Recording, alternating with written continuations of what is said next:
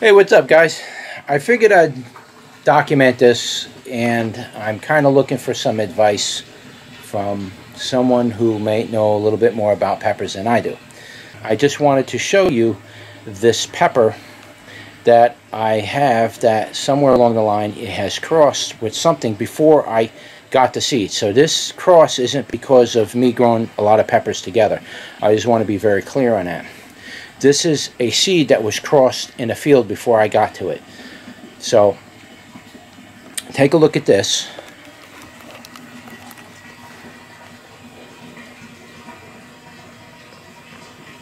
I can't see because of the sun. Now you can see there's these spikes on here. They're literally spikes on this thing all around it, like you would get on a cucumber. So somewhere along the line this pepper crossed with something.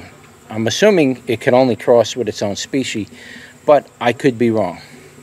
I don't know enough about pepper crossing for me to actually make that determination.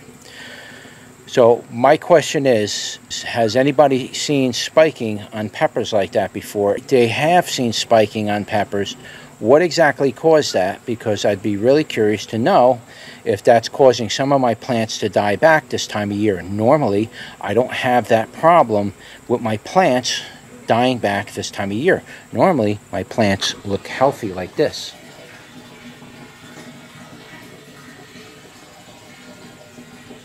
Okay, all the way down. They're all healthy on that side of the greenhouse. This side of the greenhouse really took a beating, okay? So I'm not sure if maybe the soil or something that I had used in that soil is causing this spiking effect. If it's a genetic characteristic, I'd like to know a little bit more about it. And has anybody seen spiking on there? I mean, in general, I've never seen a pepper that has spikes or points on it.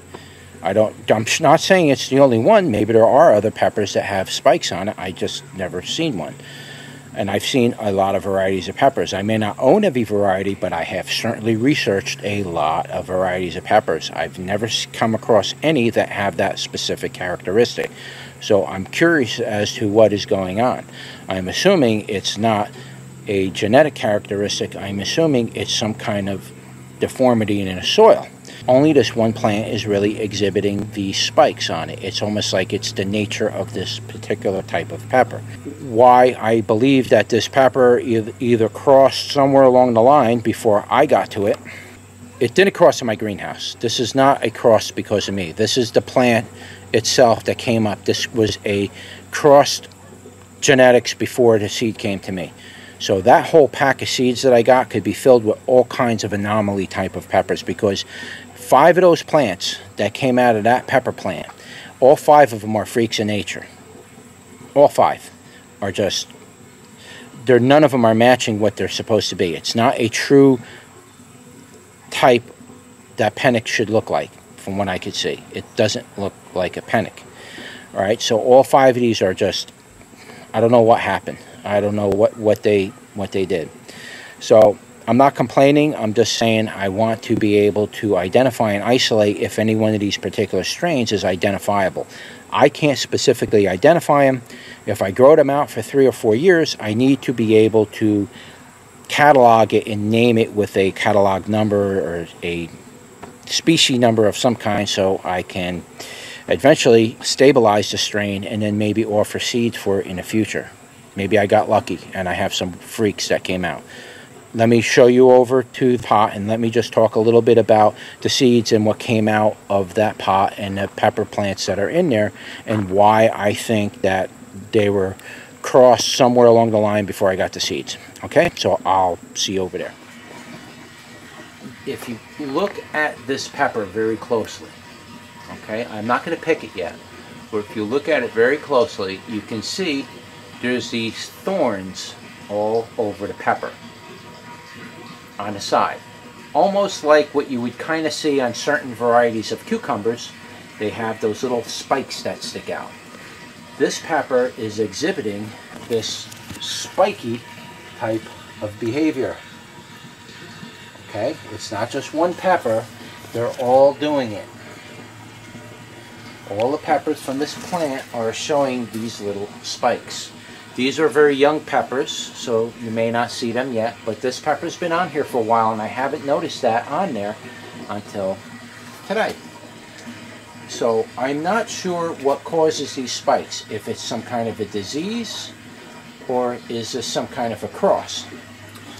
The reason why I'm bringing this up is because all the seeds that came out of that pack of seeds that I got and I planted in this pot, you can see there's 1, 2, 3, 4, 5 large plants, and you can see there's a number of small plants, which now that I see something strange coming out of here, I am probably going to bring this in for the winter because I want to find out what in God's name is going on with this pack of seeds that I got from I don't know who at the moment.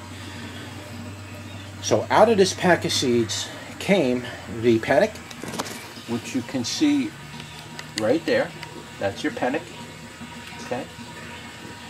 I also got the yellow version of this pancake type pepper, which is very different looking in nature from the regular panic that you normally get with your panic seeds. Okay, so we got the bishop's crown, we got the panic in there, then we got that yellow freak of nature, whatever that is, and we have, let me see, there's 5 plants, so we got so far 3 different ones. Then we got this thing with the odd shaped spikes on it. Okay, sorry about that. And this plant is dying, so I'm not sure what I'm going to get off it. I don't know if I could clip it early, I might be able to get it to refruit in the winter. And then there's one more version of the 5th plant of the panic, and I don't quite know what the 5th version is, which is this one back here. You can see I'm touching it. And that one's throwing off a couple of freaks as well. It looks like it has some spikes on it as well, on a panic type shape, but this isn't your normal panic shape. This shape is a little bit different altogether. So all 5 of those plants are different in the type of fruit that is coming out of it, and they're not the same. So I received seeds that were not pure in strain, something crossed in their growing plantation, and I ended up with some very strange looking peppers. Is that good or bad? I don't know.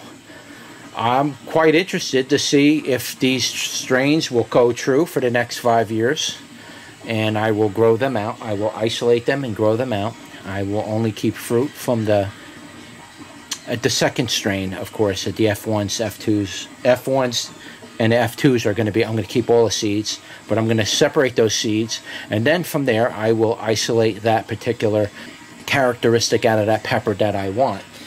So if that spiking is something that is seen in peppers, I don't know anything about spiking on peppers, but this one's spiking, and so are a number of other ones on that particular variety. Please comment below if you have a link that can link me over to the spiking of pepper plants. I would be really interested as to what causes that. I don't know, maybe it's nematodes, maybe it's, I don't know. I really don't even know what would really cause that. Maybe it crossed over with like a cucumber or a pickle. It is a Chinense, so maybe something else in the Chinense family crossed in it somehow. But that's what I received from them.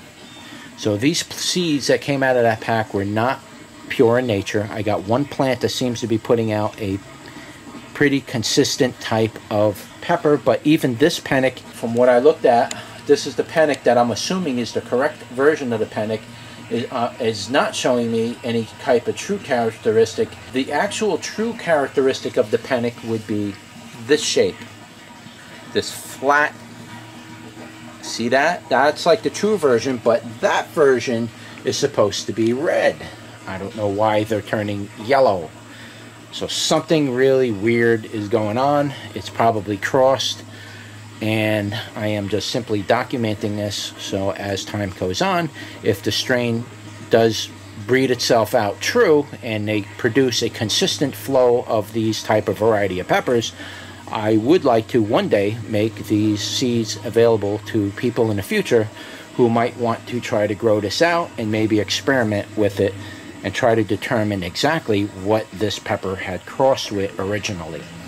So just thought I'd share that, and I'm also documenting this, and this time, date, and stamp will be included in the video, and that will document its first recording of its existence. Unless somebody else has a pepper like this that they've seen before, please provide the info so I can update my video. Okay, I appreciate it, and thank you very much for watching.